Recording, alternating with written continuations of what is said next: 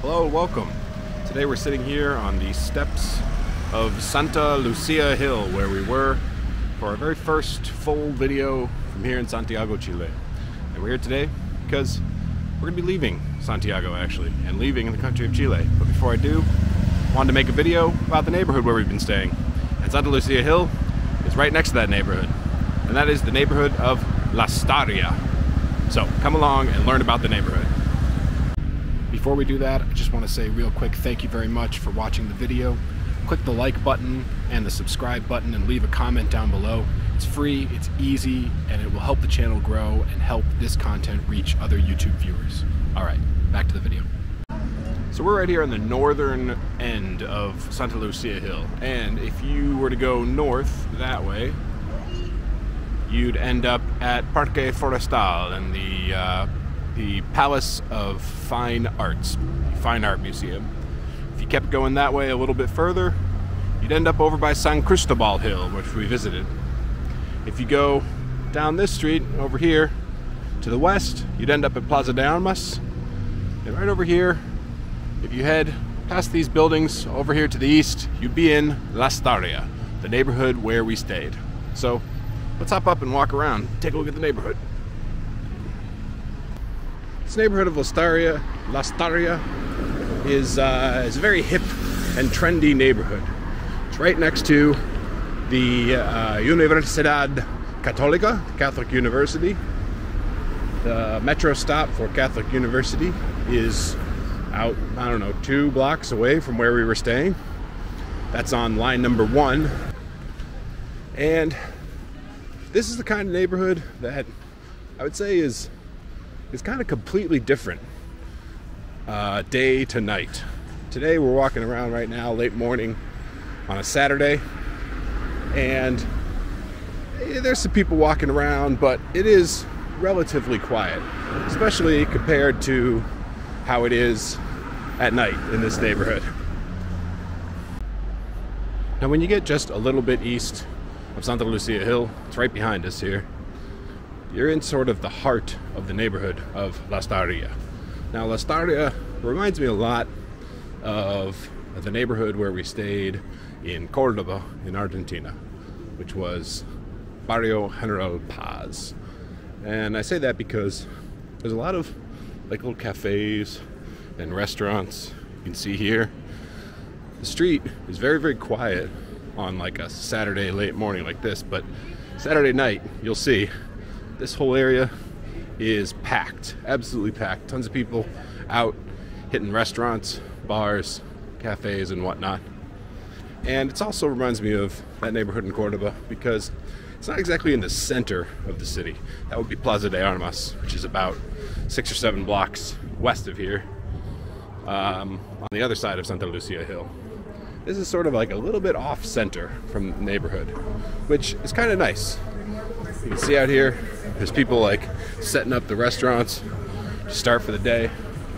Like I said, this place doesn't really start popping until later, especially in the evenings. But still like a pretty chill neighborhood. It's got a nice vibe. It's a little more of an upscale neighborhood than where we usually stay. Usually we're staying in, we're trying to stay in kind of more like budget neighborhoods, and this neighborhood, I will say, is kind of pricey. It's probably the most expensive neighborhood we've stayed in so far, just as far as not just like how much the Airbnb cost, but also like the cost of like the restaurants, the bars, and the cafes around here. A lot of them are like a little more upscale, a little more trendy, a little more hip, and a little more expensive. But up this street here, this is Portugal. All these bars, wine bars, cafes, restaurants, all along here for about, I don't know, 3 or 4 blocks from Avenida Bernardo O'Higgins, which is about 3 blocks behind us, all the way up through here.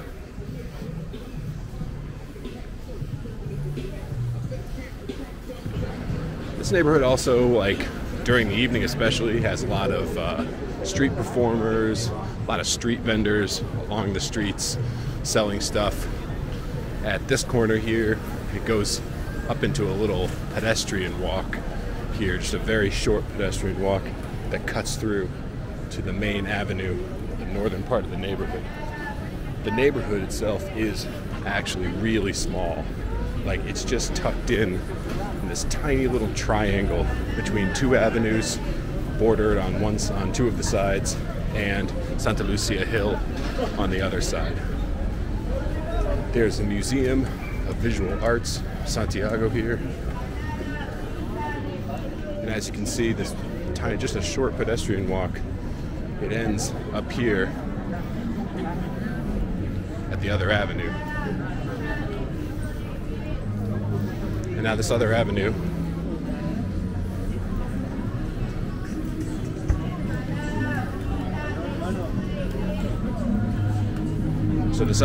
here in Merced, if you keep walking this way, this takes you like a couple blocks down, right back to Santa Lucia Hill, where we started the video.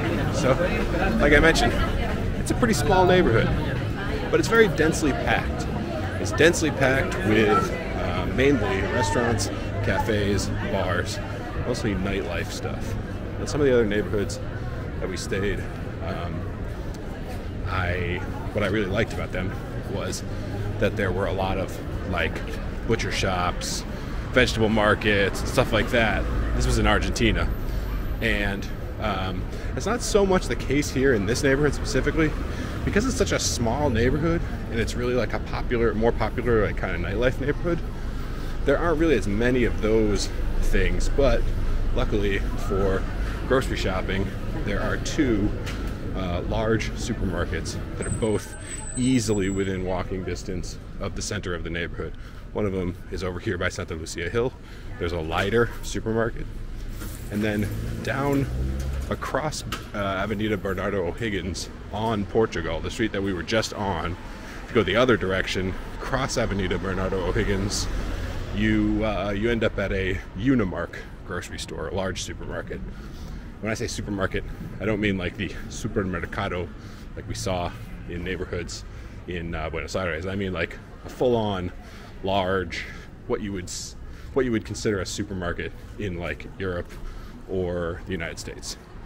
Large, multiple departments, get everything you need all in one place. And the options as far as the grocery stores, Unimark and Lighter, actually have very good quality and good selection, good prices. I kind of liked the Lighter more. I was more partial to it. They seem to have a larger selection and slightly better prices up here than did the Unimark, but I did shop at the Unimark a couple of times as well. You can see there's another bar over here, the Red Pub. That place is pretty good.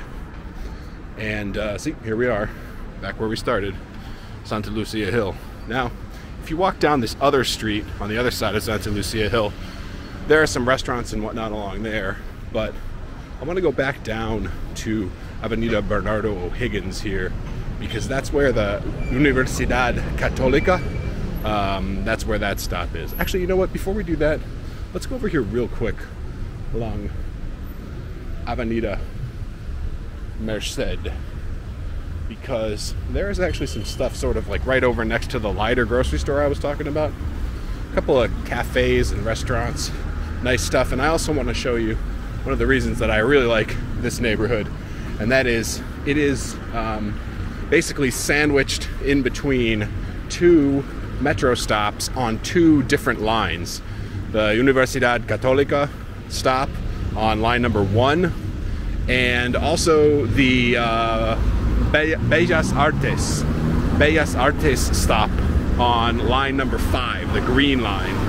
So having like two metro stops on two different lines right next to the same neighborhood is super convenient. To get to any place in the city via the metro, it's really nice to have the two options. And this Bellas Artes was about 3 blocks away from where we were staying, and the Universidad Católica stop was about 2 blocks away. So perfect for walking easily to the metro stops.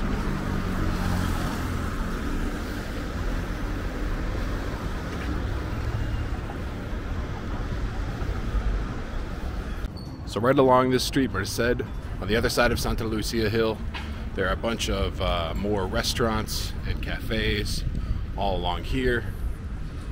And the Lighter grocery store that I mentioned is right up here on the left. And actually, if you go across the street here, there's a pedestrian walk that goes up about a block. And if you go up this way, at the other end of this pedestrian walk, that's where the metro stop is. Bellas Artes, the metro stop on the number 5 metro line. So the number 5 green metro line, and this is a nice little pedestrian walk here. There's lots of trees. It's not exactly like a, it's actually a street. There are cars that come through here, but it's not exactly like there's like a lot of shops and whatnot along here, or street vendors like you would expect in some pedestrian walks. But there are a couple of cafes here, and these apartment buildings along the way. But it's an easy way to cut through to get to the metro stop from this neighborhood back here in Lastarria. But you know, like I mentioned, Lastarria is such a tiny neighborhood. You know, the neighborhoods we've been staying in previous to this have ranged from, you know, being sort of smaller, sectioned off neighborhoods to pretty large, you know, central to the city neighborhoods. But this one, because of the way it's tucked in between the avenues and the river, actually to the north also, if you go just a couple more blocks, and also like the hill, Santa Lucia Hill, it's just sort of this little pocket that's sort of hidden away, which is kind of cool. It's got a kind of cool feel. Anyway, here's the metro stop right across the street here, and up here, next to this metro stop, same thing. Lots of cafes, helerias. You can get delicious ice cream, restaurants, bars. Like I said, this whole neighborhood is a very restaurant, cafe, bar type of neighborhood. And I'd mentioned it before in some of the videos that, like, I'm not like super big on nightlife. I mean, it's not really true. I like going out at night, have a couple of drinks, but I like to do it in places that are a little bit chill, you know, a little relaxed. And this neighborhood, I would say, is pretty chill. There's not a lot of like the club scene or anything like that in this neighborhood. A lot of the places where people are going to go and have drinks in the evening are going to be like, you know, restaurants with outdoor seating and bars that are sort of like more chill type bars. Anyway, there's Santa Lucia Hill down there, one block over. Like I said, we've really just been making a loop around the neighborhood, around the different blocks. But yeah, this neighborhood, a little more chill like that. The one difference is because it's so compact in that tiny little area, and there's so many restaurants and bars packed into one tiny little area, the streets get really crowded in the evening. There's just a lot of foot traffic and a lot of people walking around. They put the tables out on the sidewalks. There's street vendors out selling along the sidewalks because, of course, this is Santiago, like the city of street vendors.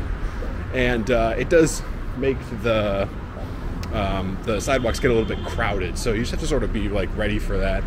If you're trying to walk through that neighborhood in the evening and you're like in a hurry and you need to get somewhere, that's probably not the way you should go, because like you're going to end up on like someone's, like basically someone's going to be walking slowly in front of you. People are going to be blocking the sidewalk. It's just going to happen. So, all right, we're back here, Santa Lucia Hill, and people along the street here and the cafes and the restaurants, they're already out barking for their restaurant. That's something I've noticed here a lot in Chile that I didn't notice as much in Argentina, is like restaurants, bars, cafes, they will have a barker out in front, someone who is out there like a tout, you know what I mean, who's like out there with the menu, hitting up everybody who comes by, saying like, hey, do you want a cafe? Do you want to come in, have a drink? That kind of thing. Very, very proactive here at the restaurants and cafes and bars. A lot of them have that, and a lot of them, when you walk through like a neighborhood or an area, a street, a block that has like multiple cafes or restaurants, there'll be 3, 4, 5, 6, 10 of those people along the way, and they'll all be like hitting you up. Hey, come check this place out. Come check this place out. All right, back on Avenida Merced, walking east this time, away from Santa Lucia Hill. And another thing that's a little different about this neighborhood than some of the neighborhoods where we stayed previously is this neighborhood is actually a lot more of a tourist attraction type neighborhood than some of the other neighborhoods where we stayed. Now, I've definitely run into tourists in other places along my trip here, and I've definitely met tourists who are staying in some of the neighborhoods where I was staying, more specifically in like Barrio General Paz in Cordoba, and in the like central Mendoza neighborhood, because like when we were staying in Buenos Aires, Wilde, like no, there were no tourists staying there. I was like the only tourist probably in the entire like city of Wilde. But here, definitely I've run into a lot of tourists. You hear a lot of people on the street speaking other languages, English, heard German, Chinese, Portuguese. I just heard 2 people right behind me speaking French. I've run into people who are like tourists from other countries in South America, from Argentina, from Colombia. And because of that, you're definitely more likely to find more people here as far as Chileans who work like in the restaurants and the cafes, who speak a little bit of English. So it's going to be easier to get by staying in this neighborhood if you don't speak very much Spanish. Like, there are more people here. I've noticed like a higher concentration of people here who speak English than in the places where I was staying in Argentina. In general, I would say in Chile, I've met more people here who speak English. I don't know if that's like a across the board thing for Chile, or if it's just because of the neighborhoods that I've been staying in and the like circumstances, but it has been true. I've met a lot more people, not a lot, but a significant amount more people who speak passable English than I have met in Argentina. In Argentina, really had to put my like Spanish to the test.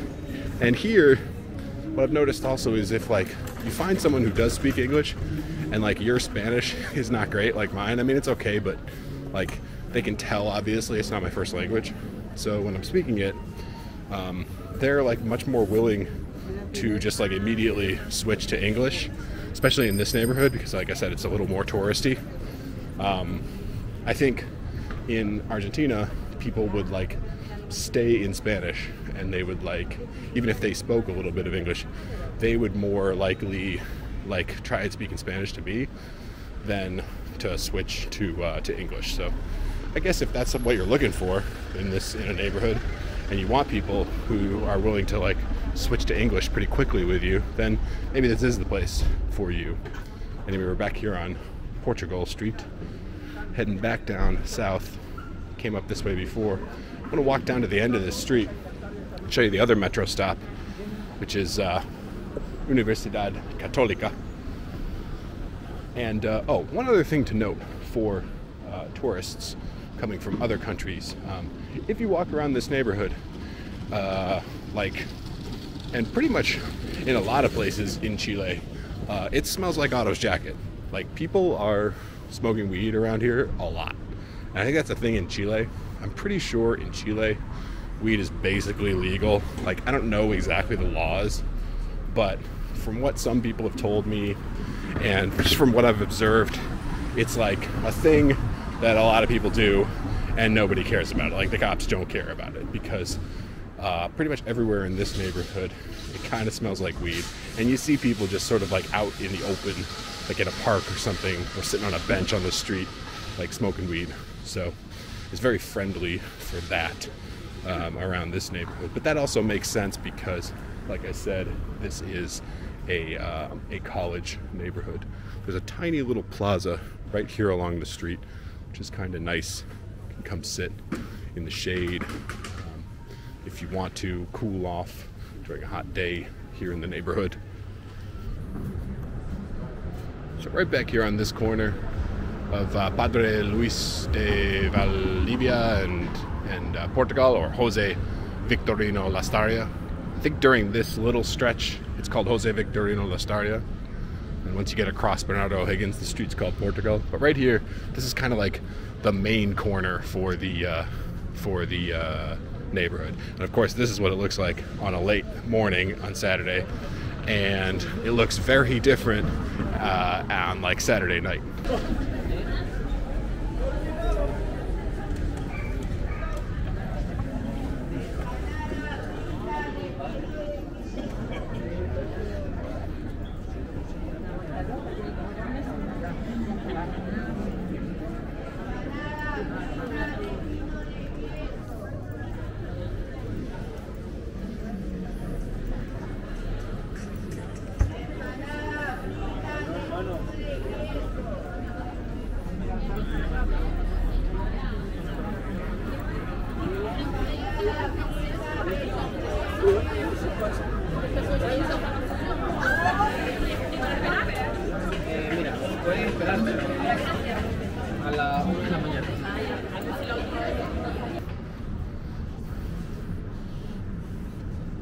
Another cool thing about this neighborhood is down in this direction, there are these two little like pedestrian mall walk-through areas.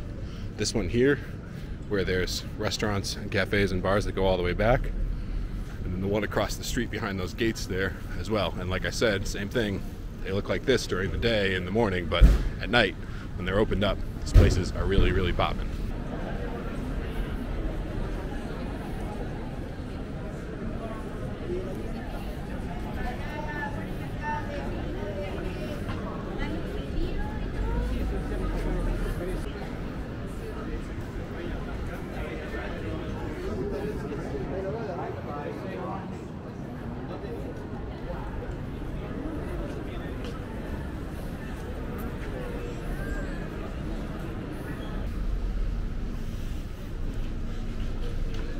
So they do manage to pack in, you know, tons of restaurants, shops, bars in this tiny, tiny little space in this neighborhood.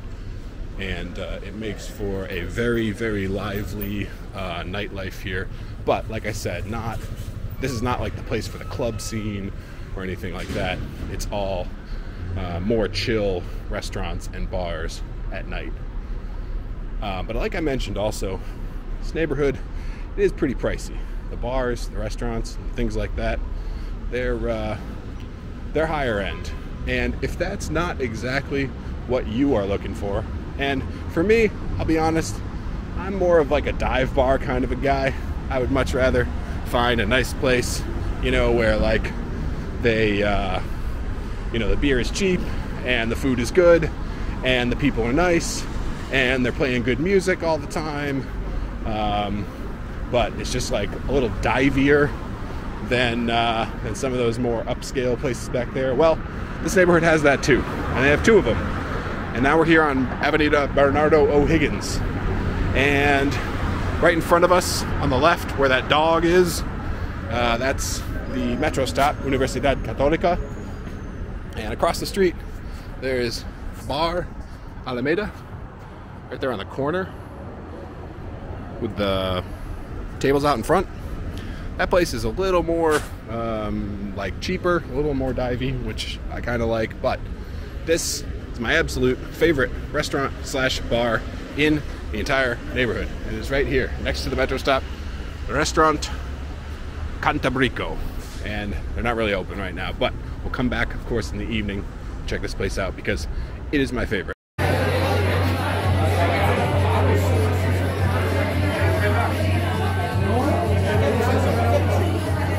All those things that I mentioned, here's the metro stop by the way, all those things that I mentioned that I like about a nice divey bar and restaurant, that place has it. The beer is cheap, the food is good, The people are really nice. The atmosphere is lively. There's always a bunch of people in there. They are playing really good music kind of all the time. So I really, really like that place. I can't say it enough. I went to that place more than a few times while I was here in this neighborhood. I like it a lot. Cantabrico, restaurant Cantabrico. Anyway, you hook around this way, you end up back in that little alley here. And like I said, along the neighborhood here, the alleys, there's all they're lined with cafes and restaurants as well. They really pack a lot into this neighborhood. Very, very dense neighborhood. Most of the places are just real tiny, and they're packed into a little tiny footprint, which is kind of cool though, because it provides a lot of variety and a lot of options for like what kind of food, what kind of bar, what kind of cafe you want to go to. And of course, along with all of those, along here, along the strip here, like this whole area in the evening is just completely lined with street vendors, people out on the street selling stuff. So, and street performers too. So definitely a good place to come and check out that kind of a scene in the evening.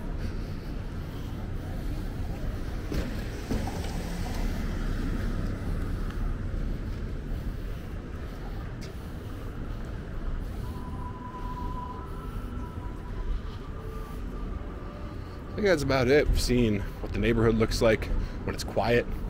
In the late morning, we've seen what the neighborhood looks like in the evening when it's popping.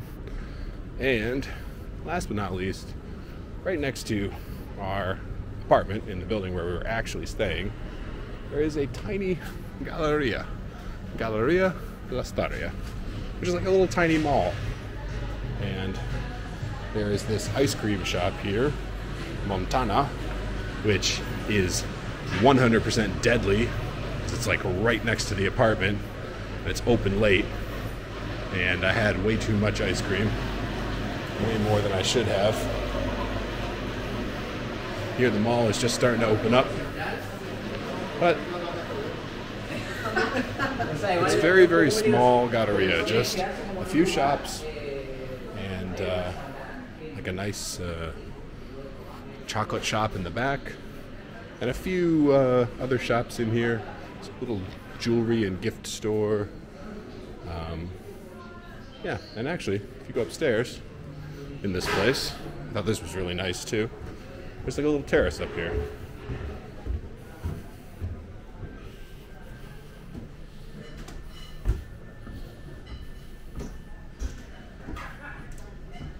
This is the Vietnamese restaurant, Bistro Viet. This place is quite good. A little bit pricey, but delicious. And like I said, out here, a nice terrace where you can sit and enjoy the day.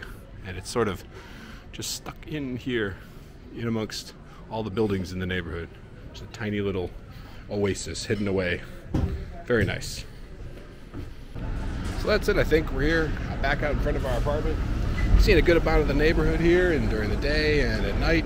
And I would say if this is the kind of neighborhood that you like, if you want like fine dining, hip bars, restaurants, cafes, all like very tightly packed in a little neighborhood like this, next to a university, so it has a very like sort of hip college feel to it.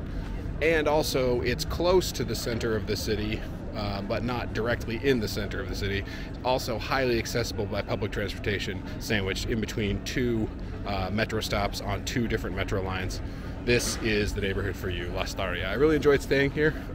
Even though it wasn't like the typical type of neighborhood where we usually stay, I still really enjoyed staying in this neighborhood. And I would definitely recommend staying here if you're coming to visit Santiago. All right, hope you enjoyed the video. See you next time.